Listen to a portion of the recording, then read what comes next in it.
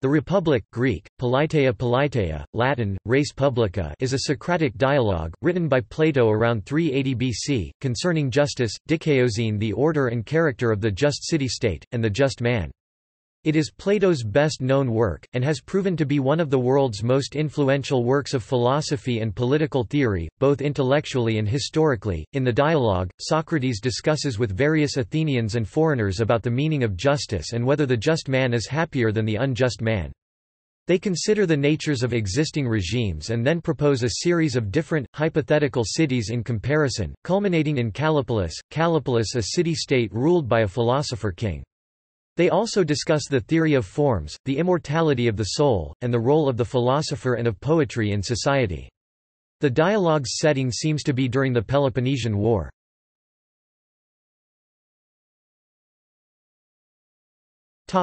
Structure.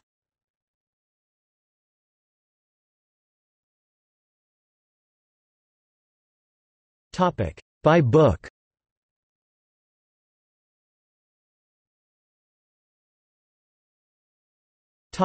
Book I. While visiting the Piraeus with Glaucon, Polemarchus asks Socrates to join him for a celebration. Socrates then asks Cephalus, Polemarchus, and Thrasymachus their definitions of justice. Cephalus defines justice as giving what is owed. Polemarchus says justice is the art which gives good to friends and evil to enemies. Thrasymachus proclaims, "Justice is nothing else than the interest of the stronger." Socrates overturns their definitions and says that it is to your advantage to be just and disadvantage to be unjust. The first book ends in aporia concerning its essence.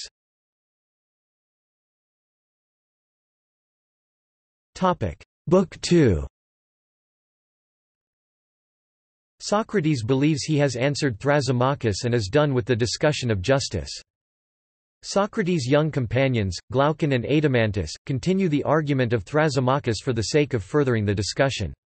Glaucon gives a speech in which he argues first that the origin of justice was in social contracts aimed at preventing one from suffering injustice and being unable to take revenge, second that all those who practice justice do so unwillingly and out of fear of punishment, and third that the life of the unjust man is far more blessed than that of the just man.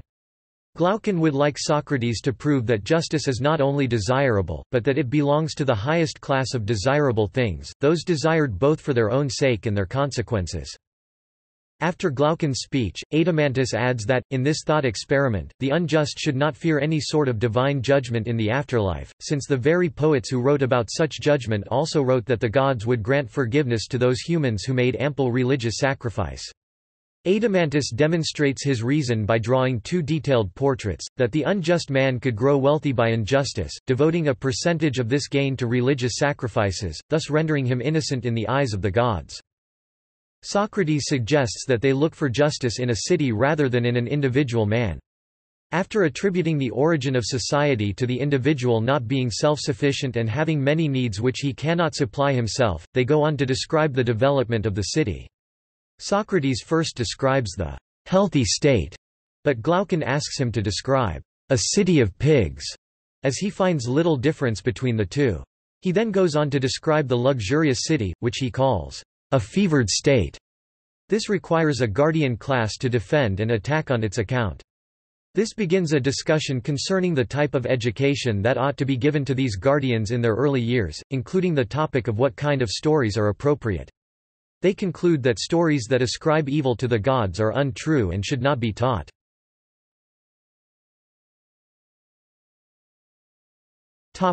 Book III. Socrates and his companions Adeimantus and Glaucon conclude their discussion concerning education. Socrates breaks the educational system into two.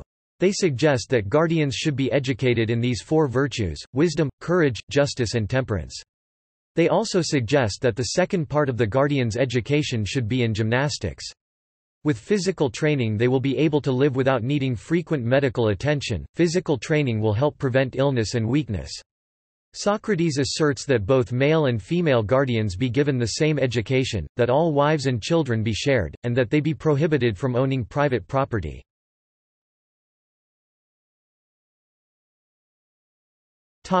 Book IV. Socrates and his companions conclude their discussion concerning the lifestyle of the guardians, thus concluding their initial assessment of the city as a whole. Socrates assumes each person will be happy engaging in the occupation that suits them best. If the city as a whole is happy, then individuals are happy. In the physical education and diet of the guardians, the emphasis is on moderation, since both poverty and excessive wealth will corrupt them 422a1. Without controlling their education, the city cannot control the future rulers. Socrates says that it is pointless to worry over specific laws, like those pertaining to contracts, since proper education ensures lawful behavior, and poor education causes lawlessness 425a 425c. Socrates proceeds to search for wisdom, courage, and temperance in the city, on the grounds that justice will be easier to discern in what remains 427e.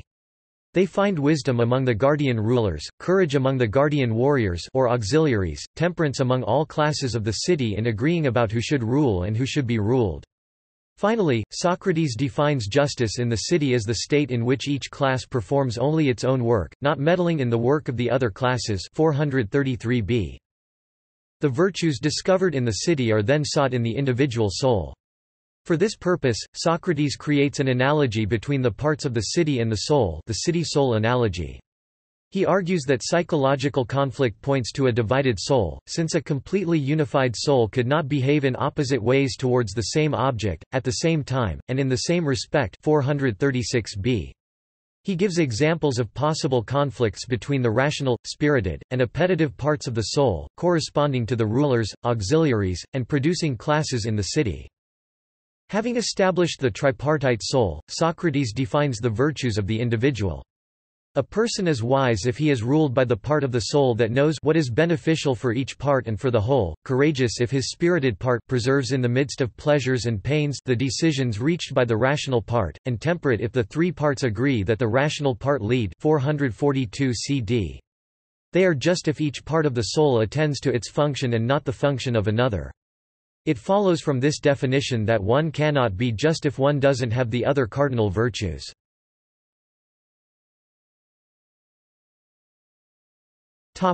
Book V. Socrates, having to his satisfaction defined the just constitution of both city and psyche, moves to elaborate upon the four unjust constitutions of these. Adeimantus and Polemarchus interrupt, asking Socrates instead first to explain how the sharing of wives and children in the guardian class is to be defined and legislated, a theme first touched on in Book III. Socrates is overwhelmed at their request, categorizing it as three waves of attack against which his reasoning must stand firm. These three waves challenge Socrates' claims that both male and female guardians ought to receive the same education, human reproduction ought to be regulated by the state and all offspring should be ignorant of their actual biological parents.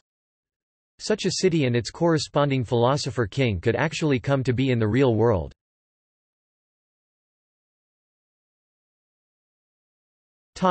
Book V.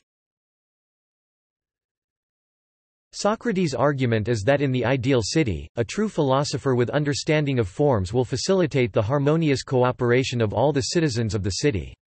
This philosopher-king must be intelligent, reliable, and willing to lead a simple life. However, these qualities are rarely manifested on their own, and so they must be encouraged through education and the study of the good. Just as visible objects must be illuminated in order to be seen, so must also be true of objects of knowledge if light is cast on them. Just as light comes from the sun, so does truth come from goodness. Goodness as the source of truth makes it possible for the mind to know, just as light from the sun makes the eyes able to see.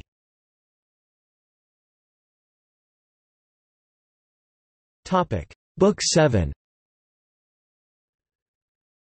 Socrates elaborates upon the immediately preceding analogies of the sun and of the divided line in the allegory of the cave, in which he insists that the psyche must be freed from bondage to the visible, sensible world by making the painful journey into the intelligible world. He continues in the rest of this book by further elaborating upon the curriculum which a would-be philosopher-king must study. This is the origin of the quadrivium: arithmetic, geometry, astronomy, and music. Next, they elaborate on the education of the philosopher-king. Until age 18, would-be guardians should be engaged in basic intellectual study and physical training, followed by 2 years of military training. However, a correction is then introduced where the study of gymnastics, martial arts, and warfare 3 + 2 years, respectively, are supplanted by philosophy for 5 years instead. Next, they receive 10 years of mathematics until age 30, and then 5 years of dialectic training. Guardians then spend the next 15 years as leaders, trying to lead people from the cave. This refers to the allegory of the cave.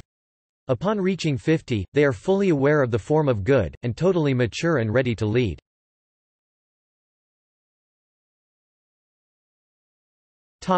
Book VIII.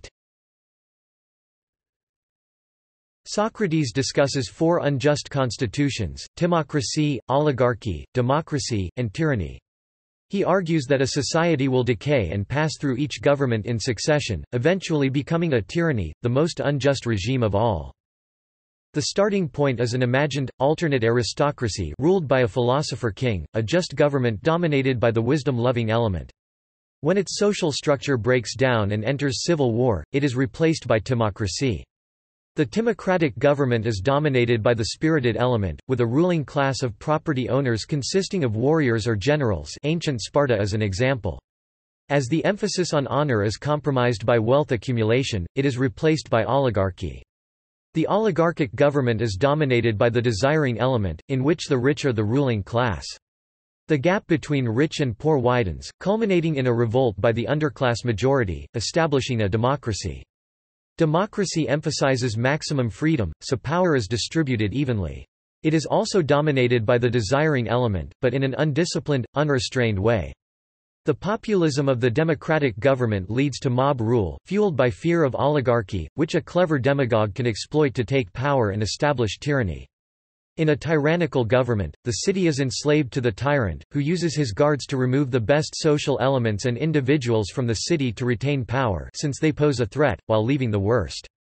He will also provoke warfare to consolidate his position as leader.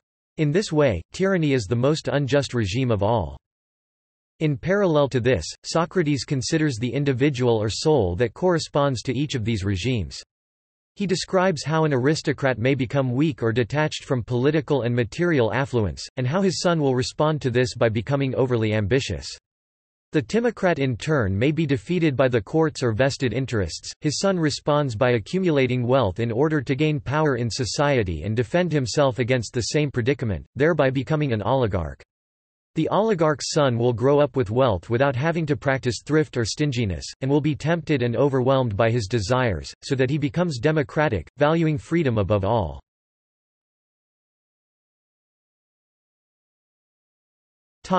Book VI. Having discussed the tyrannical constitution of a city, Socrates wishes to discuss the tyrannical constitution of a psyche. This is all intended to answer Thrasymachus' first argument in Book I, that the life of the unjust man, here understood as a true tyrant, is more blessed than that of the just man, the philosopher-king. First, he describes how a tyrannical man develops from a democratic household. The democratic man is torn between tyrannical passions and oligarchic discipline, and ends up in the middle ground, valuing all desires, both good and bad. The tyrant will be tempted in the same way as the democrat, but without an upbringing in discipline or moderation to restrain him.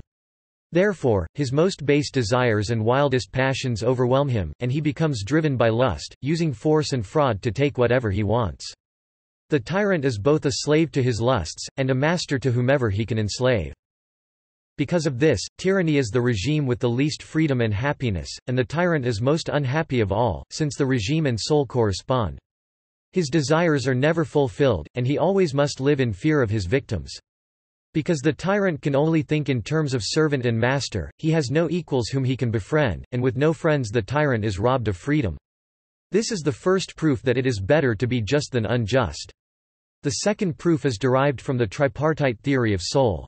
The wisdom-loving soul is best equipped to judge what is best through reason, and the wise individual judges wisdom to be best, then honor, then desire. This is the just proportion for the city or soul and stands opposite to tyranny, which is entirely satiated on base desires. The third proof follows from this.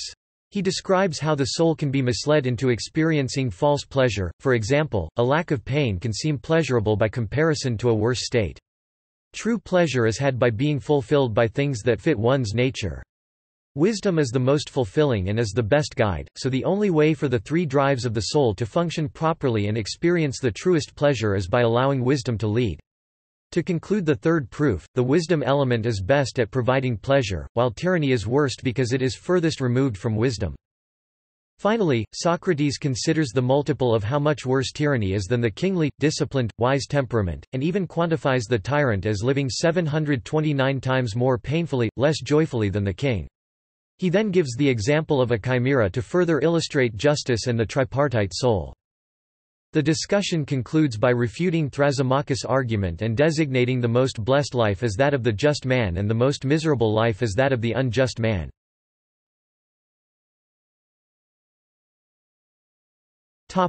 Book X. Concluding a theme brought up most explicitly in the analogies of the sun and divided line in Book V, Socrates finally rejects any form of imitative art and concludes that such artists have no place in the just city.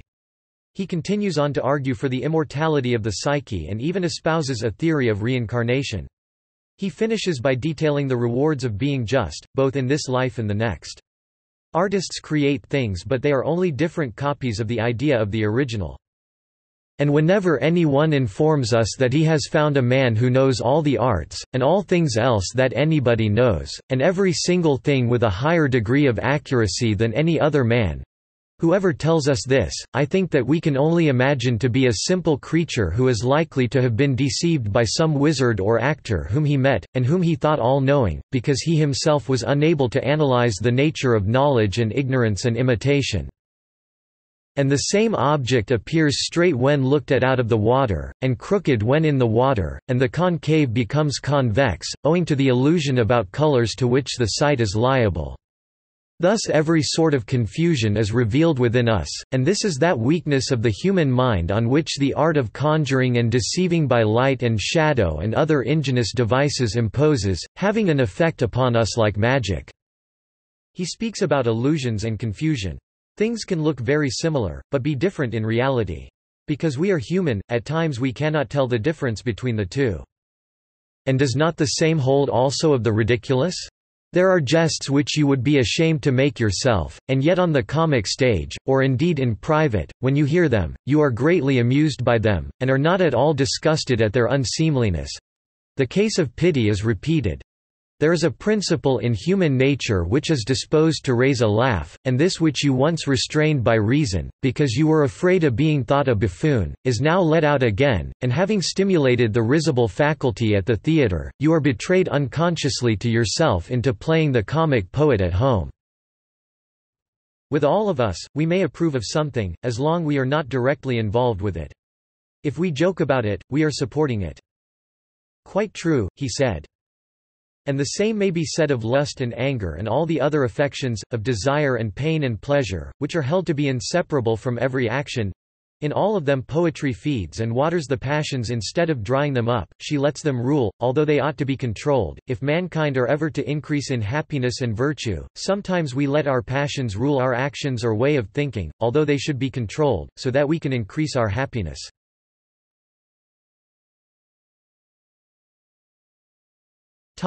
Scholarly views. Three interpretations of the Republic are presented in the following section. They are not exhaustive in their treatments of the work, but are examples of contemporary interpretation.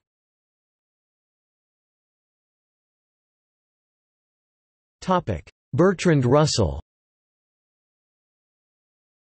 In his A History of Western Philosophy 1945, Bertrand Russell identifies three parts to the Republic.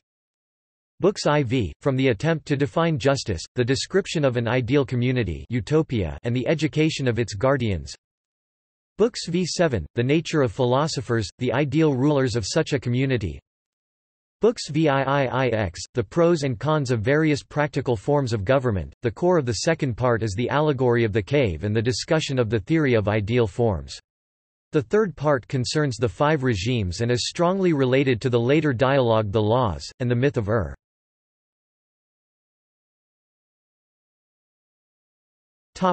Cornford, Hildebrandt, and Voegelin. Francis Cornford, Kurt Hildebrandt, and Erich Voegelin contributed to an establishment of subdivisions marked with special formulae in Greek. Prologue I.1, 327a 328b. Descent to the Piraeus I.2 I.5. 328b 331d. Cephalus. Justice of the older generation I.6 to 1.9, 331e 336a. Polemarchus. Justice of the middle generation I.10 to 1.24, 336b 354c. Thrasymachus. Justice of the Sophist. Introduction 2, 1II.10, 357a 369b. The Question, Is Justice Better than Injustice? Part 1, Genesis and Order of the Polis 2, 11II.16, 369b 376e. Genesis of the Polis 2, 16II.18. 376e 412b. Education of the Guardians 3, 19IV.5, 412b 427c. Constitution of the Polis IV, 6 IV.19. 427c 445e.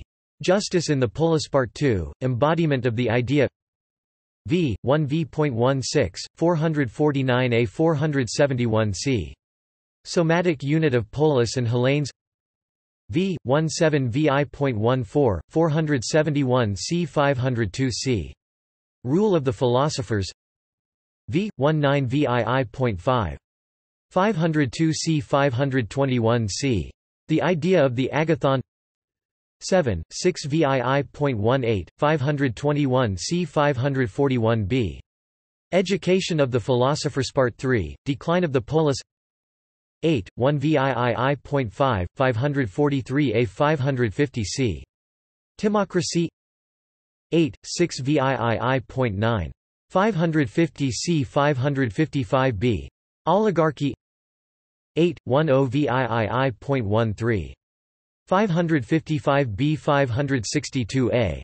Democracy 8, 14ix.3. 562a 576b. Tyranny. Conclusion Ix, 4ix.13. 576b 592b. Answer, Justice is better than injustice. Epilogue X, 1x.8, 595a 608b. Rejection of mimetic art X, 9x.11. 608c 612a. Immortality of the soul By.12. 612a 613e. Rewards of justice in life X, 13x.16, 613e 621d. Judgment of the dead. The paradigm of the city, the idea of the good, the agathon, has manifold historical embodiments, undertaken by those who have seen the agathon, and are ordered via the vision. The centerpiece of the Republic, Part 2, Nos. 2–3, discusses the rule of the philosopher, and the vision of the agathon with the allegory of the cave, which is clarified in the theory of forms. The centerpiece is preceded and followed by the discussion of the means that will secure a well-ordered polis city. Part 2, Number 1, concerns marriage, the community of people and goods for the guardians, and the restraints on warfare among the Hellenes. It describes a partially communistic polis. Part 2, Number 4, deals with the philosophical education of the rulers who will preserve the order and character of the city-state. In Part 2, the embodiment of the idea, is preceded by the establishment of the economic and social orders of a polis Part 1, followed by an analysis Part 3 of the decline the order must traverse. The three parts compose the main body of the dialogues, with their discussions of the paradigm, its embodiment, its genesis, and its decline. The introduction and the conclusion are the frame for the body of the Republic. The discussion of right order is occasioned by the questions, "Is justice better than injustice?" and "Will an unjust man fare better than a just man?" The introductory question is balanced by the concluding answer, "Justice is preferable to injustice." In turn, the foregoing are framed with the prologue Book I and the epilogue Book X. The prologue is a short dialogue about the common public doxai opinions about justice. Based upon faith, and not reason, the epilogue describes the new arts and the immortality of the soul.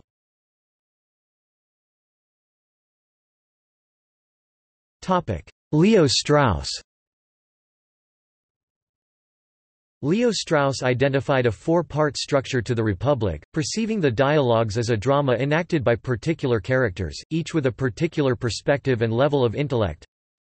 Book I, Socrates is forcefully compelled to the house of Cephalus. 3 definitions of justice are presented, all are found lacking. Books EV, Glaucon and Adeimantus challenge Socrates to prove why a perfectly just man, perceived by the world as an unjust man, would be happier than the perfectly unjust man who hides his injustice and is perceived by the world as a just man. Their challenge begins and propels the dialogues. In answering the challenge, of the charge, Socrates reveals his behavior with the young men of Athens, whom he later was convicted of corrupting. Because Glaucon and Adeimantus presume a definition of justice, Socrates digresses, he compels the group's attempt to discover justice, and then answers the question posed to him about the intrinsic value of the just life. Books VII, the just city in speech, is built from the earlier books, and concerns 3 critiques of the city. Leo Strauss reported that his student Alan Bloom identified them as communism, communism of wives and children, and the rule of philosophers. The just city in speech stands or falls by these complications. Books VIII, Socrates has escaped his captors, having momentarily convinced them that the just man is the happy man, by reinforcing their prejudices. He presents a rationale for political decay, and concludes by recounting the myth of everyman, consolation for non-philosophers who fear death.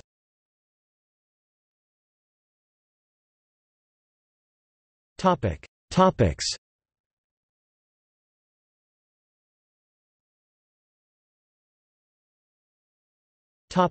Definition of justice. In the first book, 2 definitions of justice are proposed but deemed inadequate. Returning debts owed, and helping friends while harming enemies, are common-sense definitions of justice that, Socrates shows, are inadequate in exceptional situations, and thus lack the rigidity demanded of a definition. Yet he does not completely reject them, for each expresses a common-sense notion of justice that Socrates will incorporate into his discussion of the just regime in Books II through V. At the end of Book I, Socrates agrees with Polemarchus that justice includes helping friends, but says the just man would never do harm to anybody. Thrasymachus believes that Socrates has done the men present an injustice by saying this and attacks his character and reputation in front of the group, partly because he suspects that Socrates himself does not even believe harming enemies is unjust. Thrasymachus gives his understanding of justice and injustice as, "Justice is what is advantageous to the stronger, while injustice is to one's own profit and advantage." Socrates finds this definition unclear and begins to question Thrasymachus. Socrates then asks whether the ruler who makes a mistake by making a law that lessens their well-being, is still a ruler according to that definition. Thrasymachus agrees that no true ruler would make such an error. This agreement allows Socrates to undermine Thrasymachus' strict definition of justice by comparing rulers to people of various professions. Thrasymachus consents to Socrates' assertion that an artist is someone who does his job well, and is a knower of some art, which allows him to complete the job well. In so doing, Socrates gets Thrasymachus to admit that rulers who enact a law that does not benefit them firstly, are in the precise sense not rulers. Thrasymachus gives up, and is silent from then on. Socrates has trapped Thrasymachus into admitting the strong man who makes a mistake is not the strong man in the precise sense, and that some type of knowledge is required to rule perfectly. However, it is far from a satisfactory definition of justice.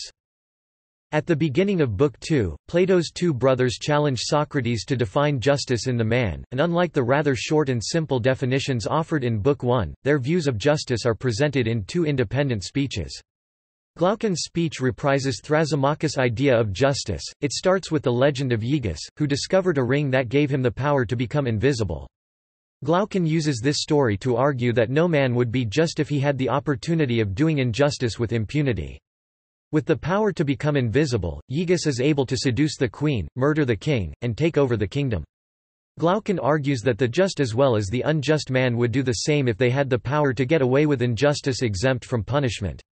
The only reason that men are just and praise justice is out of fear of being punished for injustice. The law is a product of compromise between individuals who agree not to do injustice to others if others will not do injustice to them. Glaucon says that if people had the power to do injustice without fear of punishment, they would not enter into such an agreement. Glaucon uses this argument to challenge Socrates to defend the position that the unjust life is better than the just life. Adeimantus adds to Glaucon's speech the charge that men are only just for the results that justice brings one: fortune, honor, reputation. Adeimantus challenges Socrates to prove that being just is worth something in and of itself, not only as a means to an end. Socrates says that there is no better topic to debate. In response to the two views of injustice and justice presented by Glaucon and Adeimantus, he claims incompetence, but feels it would be impious to leave justice in such doubt. Thus the Republic sets out to define justice. Given the difficulty of this task as proven in Book I, Socrates in Book II leads his interlocutors into a discussion of justice in the city, which Socrates suggests may help them see justice not only in the person, but on a larger scale. First in cities searching for what it is, then thusly we could examine also in some individual, examining the likeness of the bigger in the idea of the littler. 368e 369a. For over 2.5 millennia, scholars have differed on the aptness of the city-soul analogy Socrates uses to find justice in Books II through V. The Republic as a dramatic dialogue, not a treatise. Socrates' definition of justice is never unconditionally stated, only versions of justice within each city are found and evaluated in Books II through Book V. Socrates constantly refers the definition of justice back to the conditions of the city for which it is created.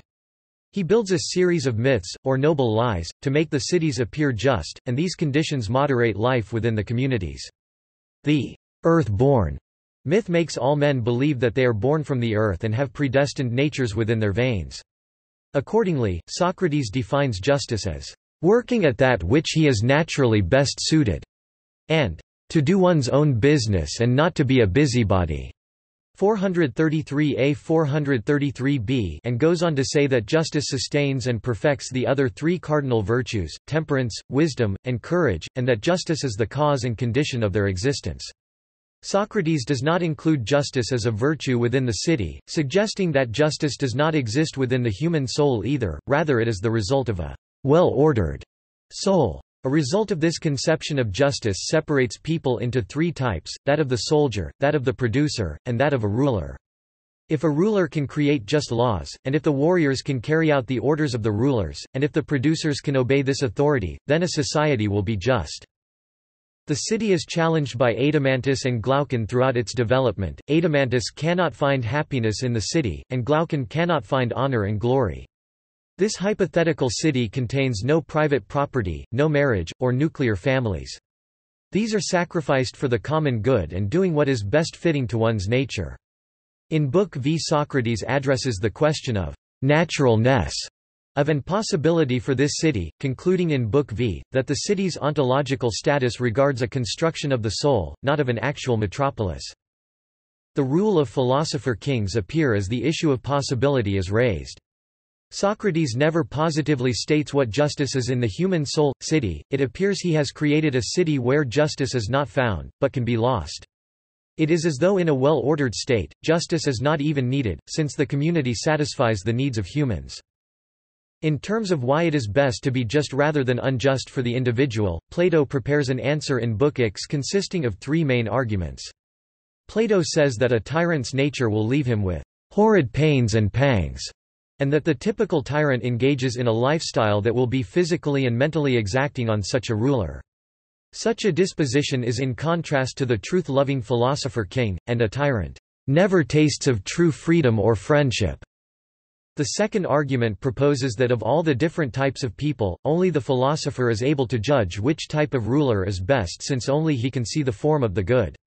Thirdly, Plato argues, "Pleasures which are approved of by the lover of wisdom and reason are the truest." In sum, Plato argues that philosophical pleasure is the only true pleasure since other pleasures experienced by others are simply a neutral state free of pain. Socrates points out the human tendency to be corrupted by power leads down the road to timocracy, oligarchy, democracy and tyranny. From this, he concludes that ruling should be left to philosophers, who are the most just and therefore least susceptible to corruption.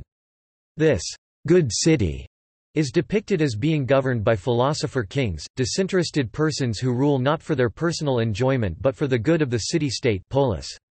The paradigmatic society which stands behind every historical society is hierarchical, but social classes have a marginal permeability. There are no slaves, no discrimination between men and women. The men and women are both to be taught the same things, so they are both able to be used for the same things 451e. In addition to the ruling class of guardians, phylax which abolished riches, there is a class of private producers demiurgoi, who may be rich or poor. A number of provisions aim to avoid making the people weak, the substitution of a universal educational system for men and women instead of debilitating music, poetry and theatre—a startling departure from Greek society. These provisions apply to all classes, and the restrictions placed on the philosopher kings chosen from the warrior class and the warriors are much more severe than those placed on the producers, because the rulers must be kept away from any source of corruption. In Books VIII, the abolition of riches among the guardian class, not unlike Max Weber's bureaucracy, leads controversially to the abandonment of the typical family, and as such no child may know his or her parents and the parents may not know their own children. Socrates tells a tale which is the allegory of the good government. The rulers assemble couples for reproduction, based on breeding criteria. Thus, stable population is achieved through eugenics and social cohesion is projected to be high because familial links are extended towards everyone in the city. Also, the education of the youth is such that they are taught of only works of writing that encourage them to improve themselves for the state's good, and envision the gods as entirely good, just, and the authors of only that which is good. In Books VIII stand Plato's criticism of the forms of government. It begins with the dismissal of timocracy, a sort of authoritarian regime, not unlike a military dictatorship. Plato offers an almost psychoanalytical explanation of the timocrat as one who saw his father humiliated by his mother and wants to vindicate manliness. The third worst regime is oligarchy, the rule of a small band of rich people, millionaires that only respect money. Then comes the democratic form of government, and its susceptibility to being ruled by unfit sectarian demagogues. Finally, the worst regime is tyranny, where the whimsical desires of the ruler became law and there is no check upon arbitrariness.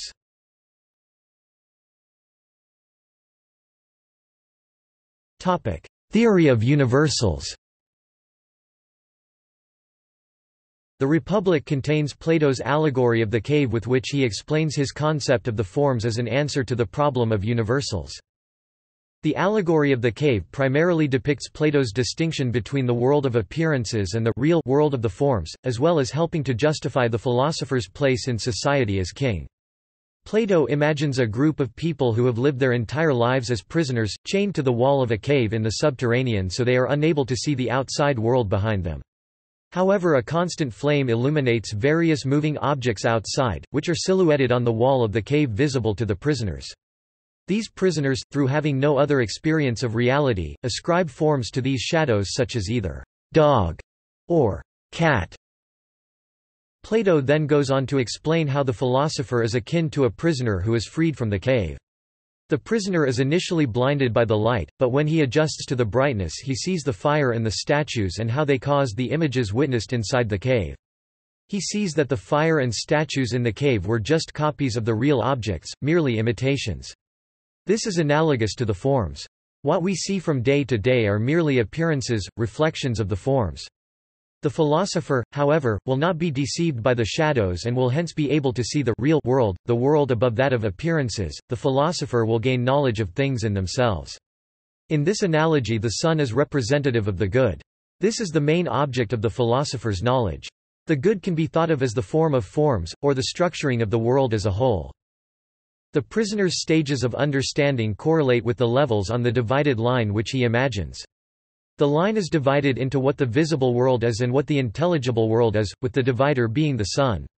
When the prisoner is in the cave, he is obviously in the visible realm that receives no sunlight, and outside he comes to be in the intelligible realm.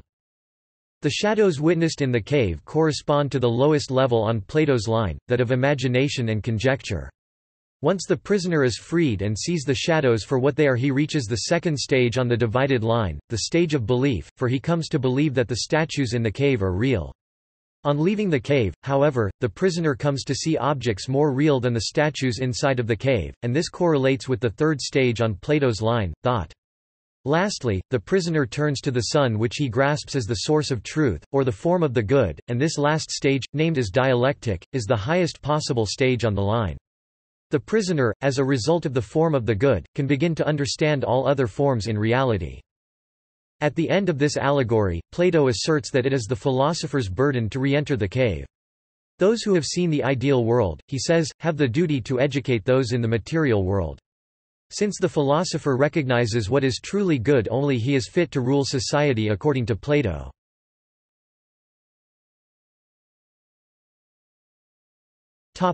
The dialectical forms of government. While Plato spends much of the Republic having Socrates narrate a conversation about the city he founds with Glaucon and Adeimantus in speech, the discussion eventually turns to considering four regimes that exist in reality and tend to degrade successively into each other: timocracy, oligarchy, also called plutocracy, democracy, and tyranny, also called despotism. Timocracy. Socrates defines a timocracy as a government of people who love rule and honor. Socrates argues that the timocracy emerges from aristocracy due to a civil war breaking out among the ruling class and the majority. Over time, many more births will occur to people who lack aristocratic, guardian qualities, slowly drawing the populace away from knowledge, music, poetry and guardian education toward money-making and the acquisition of possessions. This civil war between those who value wisdom and those who value material acquisition will continue until a compromise is reached.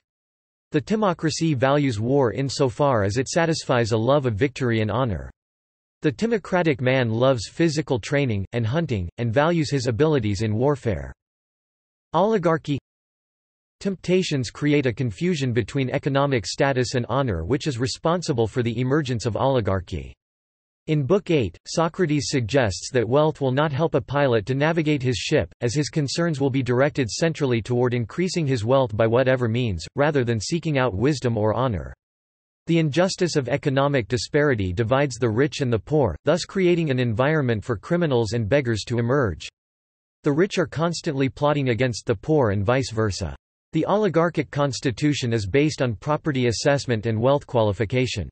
Unlike the timocracy, oligarchs are also unable to fight war, since they do not wish to arm the majority for fear of their rising up against them, fearing the majority even more than their enemies, nor do they seem to pay mercenaries, since they are reluctant to spend money. Democracy. As this socio-economic divide grows, so do tensions between social classes. From the conflicts arising out of such tensions, the poor majority overthrow the wealthy minority, and democracy replaces the oligarchy preceding it.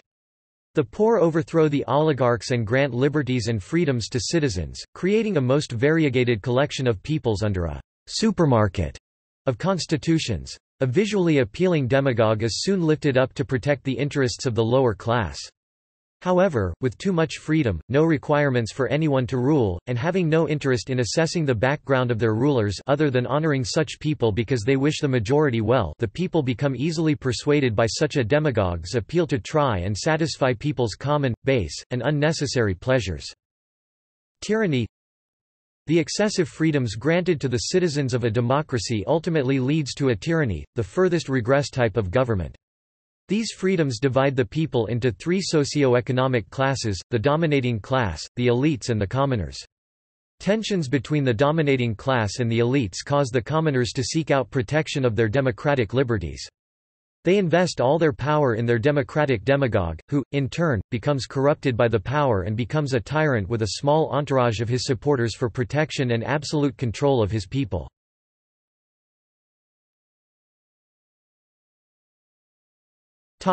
Reception and interpretation.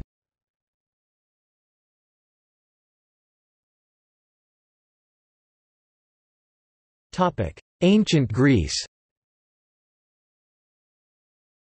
The idea of writing treatises on systems of government was followed some decades later by Plato's most prominent pupil Aristotle, whose Politica systematizes many of Plato's concepts, in some cases differing from his conclusions. It has been suggested that Isocrates parodies the Republic in his work Busiris by showing Callipolis's similarity to the Egyptian state founded by a king of that name. Zeno of Citium, the founder of Stoicism, wrote his own imitation of Plato's Republic, c. 300 BC. Zeno's Republic advocates a form of anarchism in which all of the citizens are philosophers, and advocates a more radical form of sexual communism than that proposed by Plato.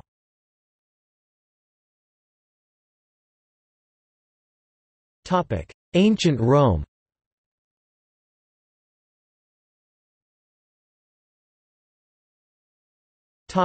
Cicero. The English title of Plato's dialogue is derived from Cicero's De Republica, written some 3 centuries later. Cicero's dialogue imitates Plato's style and treats many of the same topics, and Cicero's main character Scipio Africanus expresses his esteem for Plato and Socrates.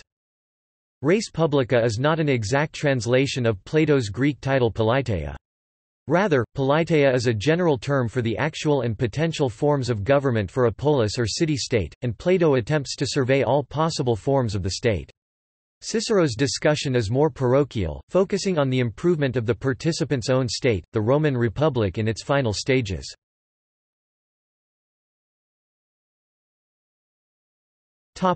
Tacitus. In antiquity, Plato's works were largely acclaimed, but a few commentators regarded them as too theoretical. Tacitus commented on such works as the Republic and Aristotle's Politics in his Ann. IV. 33. In this work, Tacitus undertakes the prosaic description and minute analysis of how real states are governed, attempting to derive more practical lessons about good versus bad governance than can be deduced from speculations on ideal governments.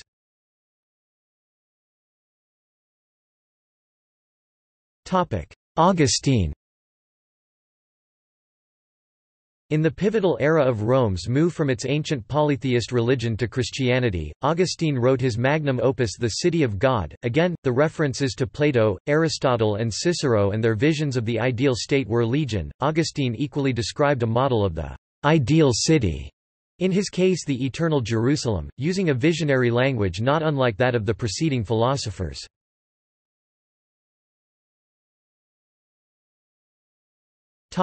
Islam. Islamic philosophers were much more interested in Aristotle than Plato, but not having access to Aristotle's Politics, Ibn Rushd Averroes produced instead a commentary on Plato's Republic. He advances an authoritarian ideal, following Plato's paternalistic model. Absolute monarchy, led by a philosopher-king, creates a justly ordered society. This requires extensive use of coercion, although persuasion is preferred and is possible if the young are properly raised. Rhetoric, not logic, is the appropriate road to truth for the common man. Demonstrative knowledge via philosophy and logic requires special study. Rhetoric aids religion in reaching the masses. Following Plato, Ibn Rushd accepts the principle of women's equality. They should be educated and allowed to serve in the military, the best among them might be tomorrow's philosophers or rulers. He also accepts Plato's illiberal measures such as the censorship of literature. He uses examples from Arab history to illustrate just and degenerate political orders.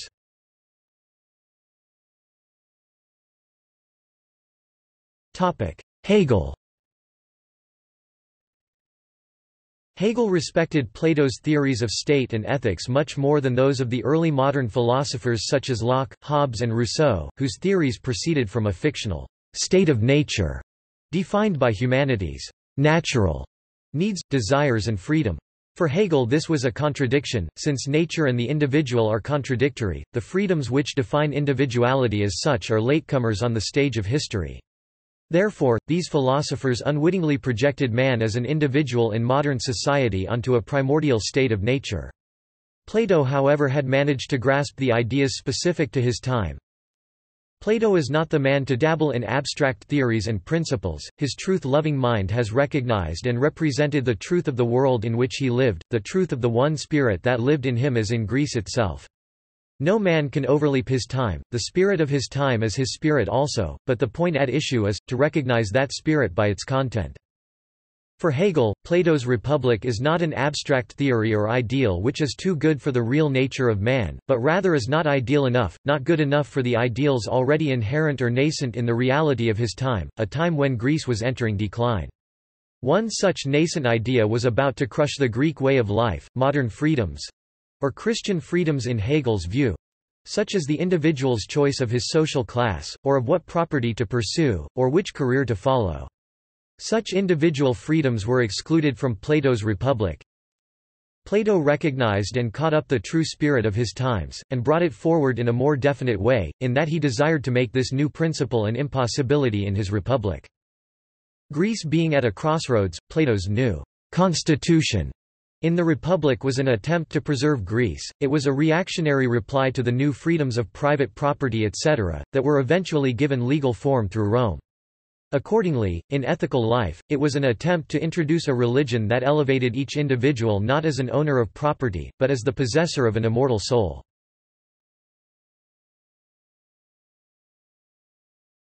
Topic: 20th century.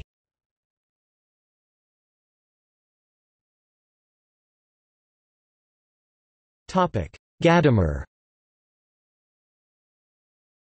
In his 1934 Plato und die Dichter, Plato and the Poets, as well as several other works, Hans-Georg Gadamer describes the utopic city of the Republic as a heuristic utopia that should not be pursued or even be used as an orientation point for political development. Rather, its purpose is said to be to show how things would have to be connected, and how one thing would lead to another—often with highly problematic results—if one would opt for certain principles and carry them through rigorously. This interpretation argues that large passages in Plato's writing are ironic, a line of thought initially pursued by Kierkegaard.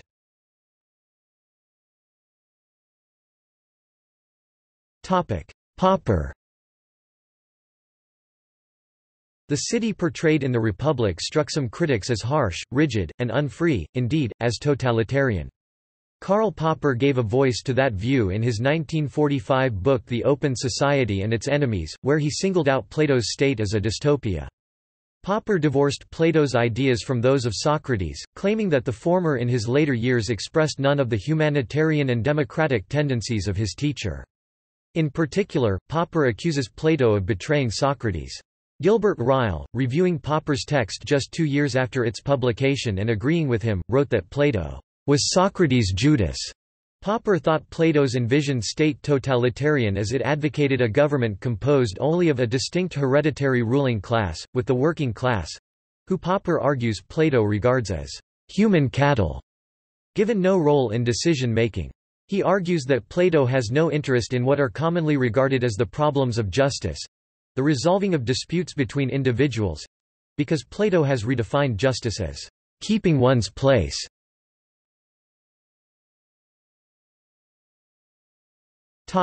Voegelin.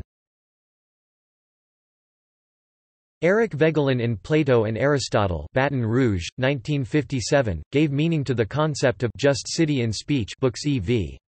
For instance, there is evidence in the dialogue that Socrates himself would not be a member of his ideal state.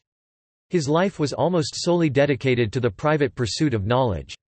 More practically, Socrates suggests that members of the lower classes could rise to the higher ruling class, and vice versa, if they had gold in their veins—a version of the concept of social mobility.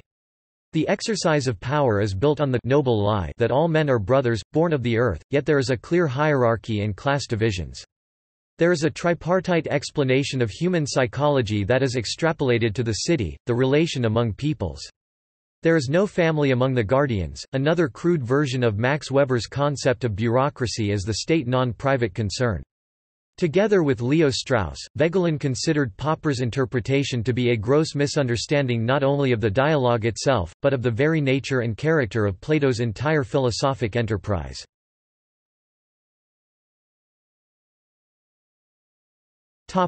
Strauss and Bloom. Some of Plato's proposals have led theorists like Leo Strauss and Alan Bloom to ask readers to consider the possibility that Socrates was creating not a blueprint for a real city, but a learning exercise for the young men in the dialogue. There are many points in the construction of the just city in speech that seem contradictory, which raise the possibility Socrates is employing irony to make the men in the dialogue question for themselves the ultimate value of the proposals. In turn, Plato has immortalized this learning exercise in the Republic. One of many examples is that Socrates calls the marriages of the ruling class sacred, however, they last only one night and are the result of manipulating and drugging couples into predetermined intercourse with the aim of eugenically breeding guardian warriors. Strauss and Bloom's interpretations, however, involve more than just pointing out inconsistencies. By calling attention to these issues, they ask readers to think more deeply about whether Plato is being ironic or genuine, for neither Strauss nor Bloom present an unequivocal opinion, preferring to raise philosophic doubt over interpretive fact. Leo Strauss's approach developed out of a belief that Plato wrote esoterically. The basic acceptance of the exoteric-esoteric distinction revolves around whether Plato really wanted to see the just city in speech of Books VIII come to pass, or whether it is just an allegory. Strauss never regarded this as the crucial issue of the dialogue. He argued against Karl Popper's literal view, citing Cicero's opinion that the Republic's true nature was to bring to light the nature of political things. In fact, Strauss undermines the justice found in the just city in speech. By implying the city is not natural, it is a man-made conceit that abstracts away from the erotic needs of the body. The city founded in the Republic is rendered possible by the abstraction from eros. An argument that has been used against ascribing ironic intent to Plato is that Plato's academy produced a number of tyrants who seized political power and abandoned philosophy for ruling a city. Despite being well versed in Greek and having direct contact with Plato himself, some of Plato's former students like Clearchus, tyrant of Heraclea, Charon, tyrant of Pellene, Erastus and Coriscus, tyrants of Skepsis, Hermias of Adarneus and Assos, and Callippus, tyrant of Syracuse, ruled people and did not impose anything like a philosopher kingship. However, it can be argued whether these men became tyrants through studying in the academy. Plato's school had an elite student body, some of whom would by birth, and family expectation, end up in the seats of power. Additionally, it is important to remember that it is by no means obvious that these men were tyrants in the modern, totalitarian sense of the concept. Finally, since very little is actually known about what was taught at Plato's academy, there is no small controversy over whether it was even in the business of teaching politics at all.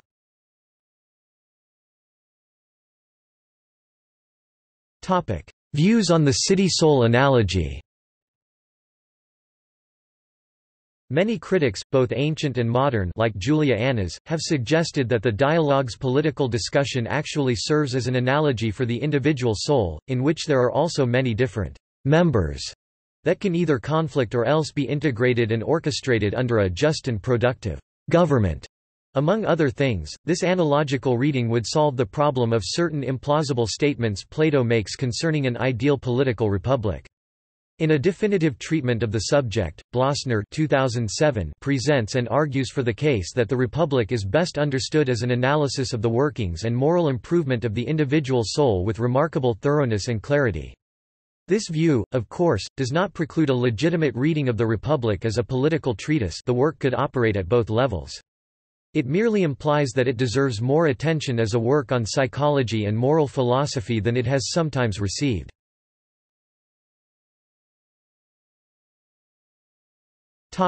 Practicality. The above-mentioned views have in common that they view the Republic as a theoretical work, not as a set of guidelines for good governance. However, Popper insists that the Republic was meant by its author not so much as a theoretical treatise, but as a topical political manifesto. And Bertrand Russell argues that at least in intent, and all in all not so far from what was possible in ancient Greek city-states, the form of government portrayed in the Republic was meant as a practical one by Plato.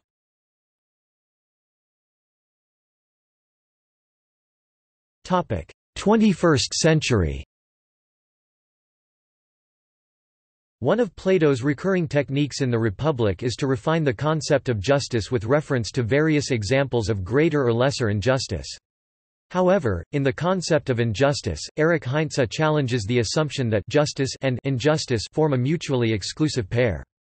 Heinze argues that such an assumption traces not from strict deductive logic, but from the arbitrary etymology of the word injustice. Heinze critiques what he calls classical Western justice theory for having perpetuated that logical error, which first appears in Plato's Republic, but manifests throughout traditional political philosophy, in thinkers otherwise as different as Aristotle, Aquinas, Locke, Rousseau, Hegel and Marx.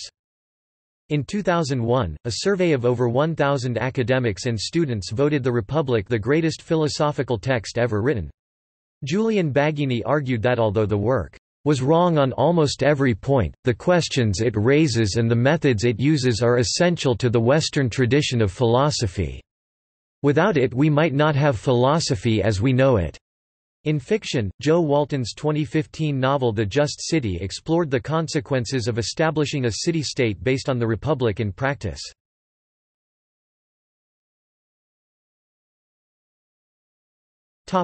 Place in Plato's corpus. The Republic is generally placed in the middle period of Plato's dialogues. That is, it is believed to be written after the early period dialogues but before the late period dialogues. However, the distinction of this group from the early dialogues is not as clear as the distinction of the late dialogues from all the others. Nonetheless, Ritter, Arnhem, and Baron—with their separate methodologies—all agreed that the Republic was well distinguished, along with Parmenides, Phaedrus and Theaetetus. However, the first book of the Republic, which shares many features with earlier dialogues, is thought to have originally been written as a separate work, and then the remaining books were conjoined to it, perhaps with modifications to the original of the first book.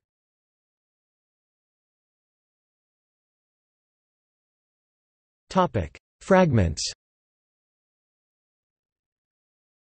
Several Oxyrhynchus papyri fragments were found to contain parts of the Republic, and from other works such as Phaedo, or the Dialogue Gorgias, written around 200 to 300 CE. Fragments of a different version of Plato's Republic were discovered in 1945, part of the Nag Hammadi Library, written ca. 350 CE. These findings highlight the influence of Plato during those times in Egypt. Translation Sachs, Joe 2007. Plato, Republic. Newburyport, Focus Publishing. Allen, R. E. 2006. Plato, The Republic. New Haven, Yale University Press. Reeve, C.D.C. 2004. Plato, The Republic. Indianapolis, Hackett. Griffith, Tom 2000. Plato, The Republic. Cambridge, Cambridge University Press. Waterfield, Robin 1994. Plato, Republic. Translated, with notes and an introduction. Oxford, Oxford World's Classics. Grube, G.M.A. 1992. Plato, The Republic. Revised by C.D.C. Reeve. Indianapolis, Hackett. Bloom, Alan 1991–1968. The Republic of Plato. Translated, with notes and an interpretive essay. New York, Basic Books. Sterling, Richard W., Scott, William C. 1985. Plato, Republic. London, W. W. Norton and Company. Larson, Raymond 1979. Plato, The Republic. Wheeling, Harlan Davidson. Cornford, F.M. 1941. The Republic of Plato. New York and London, Oxford University Press. Shorey, Paul 1930. Plato, Republic. Edited, translated, with notes and an introduction. London, W. Heinemann. Davies, John L., Vaughan, David J. 1929. The Republic of Plato. Translated into English, with an analysis and notes. London, Macmillan and Co. Lindsay, A. D. 1906. Plato, The Republic. London, J. M. Dent. Jowett, Benjamin 1871. Plato, The Republic. Burgess, George 1854. Plato, The Republic, Timaeus and Critias. New and Literal Version. London, H. G. Bone.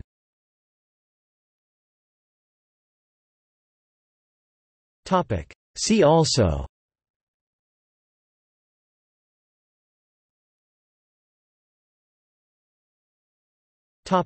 Notes. Further reading. Annas, Julia 1981. An Introduction to Plato's Republic. Oxford, Oxford University Press. Bernardete, Seth 1989. Socrates' Second Sailing, on Plato's Republic. Chicago, University of Chicago Press. Blackburn, Simon 2007. Plato's Republic, A Biography. New York, Atlantic Monthly Press. Bosanquet, B. 1895. A Companion to Plato's Republic. London, Rivington, Percival & Co. Cairns, ed., Douglas 2007.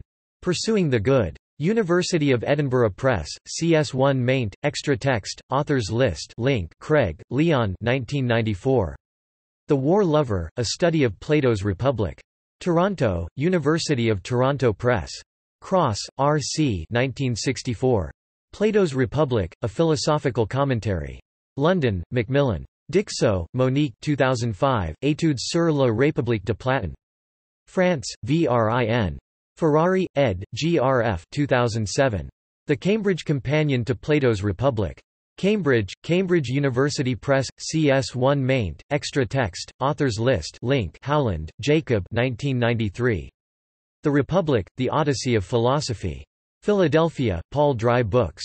Hyland, Drew 1995. Finitude and Transcendence in the Platonic Dialogues. Kraut, ed., Richard 1997. Plato's Republic, Critical Essays. Lanham, Roman and Littlefield, CS1 maint, extra text, authors list link Levinson, Ronald 1953. In Defense of Plato. Cambridge, Harvard, Lisi, Francisco 2007, The Ascent to the Good. London, Academia Verlag. Mayhew, Robert 1997. Aristotle's Criticism of Plato's Republic. Lanham, Roman and Littlefield. McNeil, David 2010. An Image of the Soul in Speech.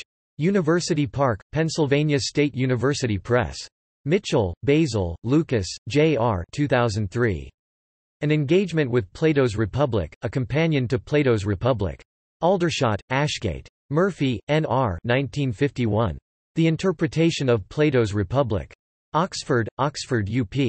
Nettleship, Richard, 1898. Lectures on the Republic of Plato.